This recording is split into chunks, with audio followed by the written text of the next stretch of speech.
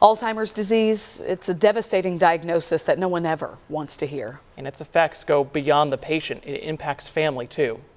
It probably took me, I guess, close to 2 years just to get out of being upset all day, every day.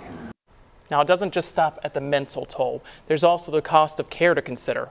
One man in Merriam had to come out of retirement just to help cover the care for his wife. KSHB 41 News reporter Caroline Hogan heard from him about the struggles and his hope for what's ahead.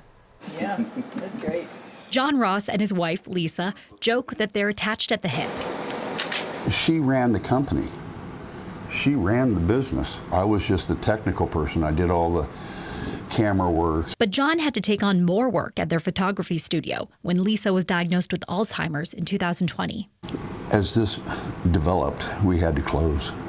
I couldn't do everything, and it was a huge emotional adjustment for me. It's also a big financial adjustment. When you need to get a caregiver, you're looking at somewhere in the vicinity of $600 a week. That's why he has to pick the camera back up and come out of retirement.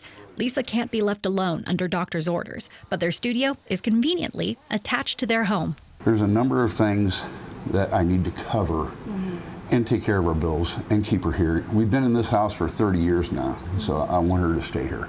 Alzheimer's is a huge health crisis, but it's also becoming very much a financial crisis as well.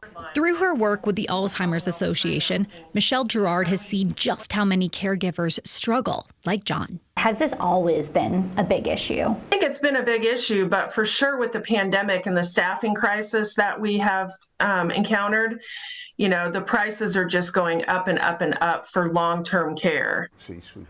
And of course, the emotional toll is just as taxing.